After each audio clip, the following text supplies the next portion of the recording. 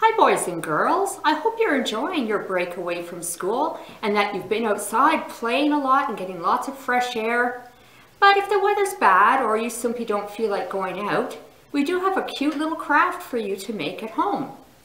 So what I've made here, and what we're hoping you will make as well, is this very cute little melting snowman. So the reason I'm holding him like this will come along in the instructions. I'm not trying to block the view of him.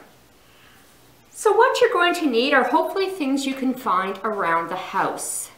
I did have to make one trip to the dollar store just to get a piece of white foam and a little light. Everything else I managed to gather up. So what you're going to do to start is, with your piece of foam, or if you've got white paper at home, you could use that as well, is you'll need two different sizes of round items to trace. So I chose a saucer and a teapot lid. And then the third item, which is his head, is this little tea light. And that's why I was holding it the way it is. You don't want to glue this down because the switch on the back, you'll need to be able to get at to turn him on and off. So once you've traced your two shapes and you take them apart, you'll glue them one on top of, oh, there he goes, one on top of the other like I've done here.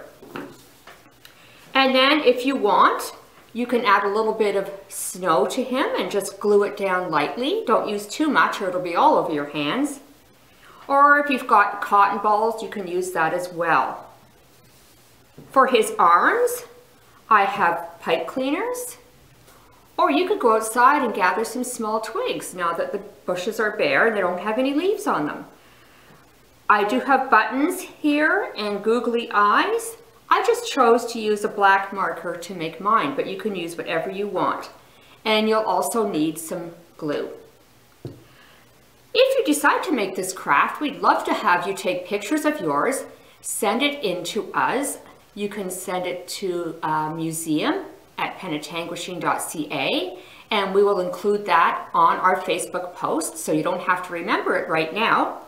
Send your pictures in, and then we'll be able to display them on Facebook. So we'll be watching for those pictures and continue to enjoy your break from school.